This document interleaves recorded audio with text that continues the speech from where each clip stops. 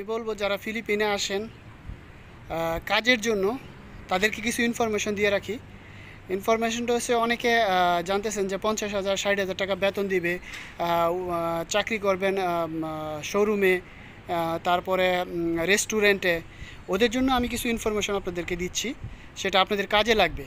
আসলে যে 50,000 60,000 টাকা বেতনে বলতেছে সেটা এরকম কোনো সিস্টেম আমি এখনও দেখি নাই। একজন ওয়ার্কারের বেতন এরকম আছে।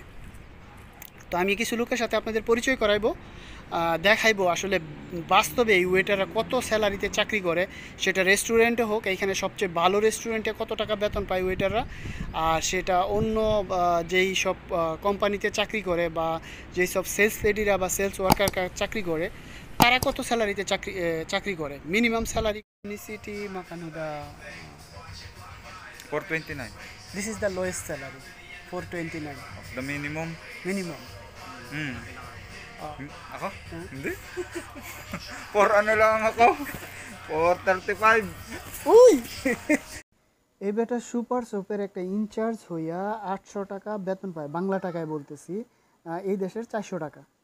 তো সে ভাষা জানে, সব কিছু জানে, তার এক্সপিরিয়েন্স আছে। সে যদি 800 টাকা বেতন পায়, তো আপনি আসলে ভাষা জানেন না, কিচ্ছু জানেন না, আপনার বেতন কত হবে? তো আপনি আইডিয়া করে নেন। আর আপনি ভাষা না জানলে তো এখানে চাকরিই দিবে না। এবার আমি একটা পার্কে আইছি, আমি এখানে একজন ভদ্রলোককে পাইছি যে 20 বছর ধরে কাজ করে। সে এখানে খুব ভালো এই সম্বন্ধে জানে। তো আমি জানতে চাইবো যে ওর স্যালারি বা ও এখানে মিনিমাম স্যালারি মানে সর্বনিম্ন কত টাকা স্যালারি দেয় একজন লোকে গভর্নমেন্টের আইন অনুযায়ী। তো তারে আমি প্রশ্ন করছি কত স্যালারি সর্বনিম্ন। Is 449. 449 Yeah. as like a Minimum worker restaurant everywhere worker Yeah. student waiter she found the 50,000 peso. What kind of company? It's like a Jollibee, Jollibee. Manginasal, like this. It is possible or not? No. Yeah. আমি এখানে super শপে যাচ্ছি, বিভিন্ন লোকের সাথে আসলে কথা বলে যেটা বুঝলাম যে এখানে সেলস লেডি, ওয়েটার, তারপরে যারা রেস্টুরেন্টে কাজ করে, বারে কাজ করে, তাদের যেই আমি যেটা শুনতেছি যে বাংলাদেশ থেকে 50,000 60,000 টাকা বেতন পাইবেন বা 40,000 টাকা বেতন পাইবেন, চলে আসেন, 1.5 লাখ টাকা ভিসা, 2 লাখ টাকা ভিসা বা এরকম। এটা আসলে এখানে এত হাই স্যালারিতে চাকরি নাই, এটা হচ্ছে মেন কথা। আমি এখানে যারা লোকাল লোক আছে তাদের সাথে কথা বলি, আরও ধারণাটা ক্লিয়ার হবে। ওরা হচ্ছে স্থানীয় লোক, এখানে ওরা বসে সন্ধ্যার পরে বসে যে খাওয়া দাওয়া করে ইয়ে করে। আমি ওদের কাছ থেকে যে এই যে 50,000 60,000 টাকা ওয়েটারের বেতন, রেস্টুরেন্টের বেতন, এটা ধারণা নিতে চাচ্ছি, শুনি কি বলে। Philippines is labor is very good. Yes. But how much how much the labor in 500 In construction. yeah 500 Construction. 500 to 6. as like a restaurant and waiter, how much everyday income? Minimum wage.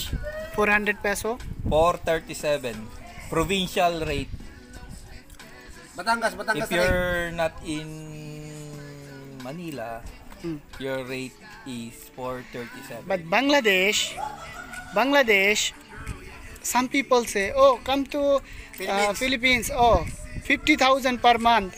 This is possible? No life, no life, no life. No life. So? Restaurant, no life. This is important. Some people, some Bangladeshi live in Philippines. She give the visa in Bangladesh and say, oh, you come to Philippines. Your expenses, transportation, 150,000.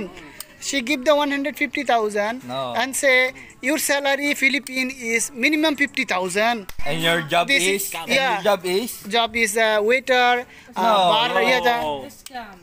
No, no. This is আমি যা দেখলাম এবং আমার নিজের experience থেকে আপনাদেরকে বলতেছি যে এইখানে ব্যবসা ভালো আছে, কাপড়ের ব্যবসা আছে, বিভিন্ন ব্যবসা আছে, আপনি ব্যবসা করতে পারবেন, হ্যাঁ ভালো টাকাও ইনকাম করতে পারবেন। কিন্তু আপনি যদি লেবারের চাকরি করবেন, ওয়েটারের চাকরি করবেন, রেস্টুরেন্টে চাকরি করবেন, এইরকম কথা বলে 40,000 50,000 80,000 টাকা বেতন দিবে, কেউ আপনাকে আসতে বলে 1.5 লাখ 2 লাখ টাকা খরচ করে, তাহলে সেটা করা রং ডিসিশন হবে।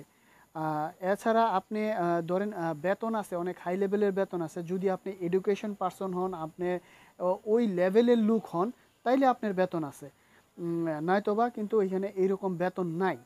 সো আপনি এই জিনিসগুলো চিন্তা করে এই দেশে পা রাখবেন।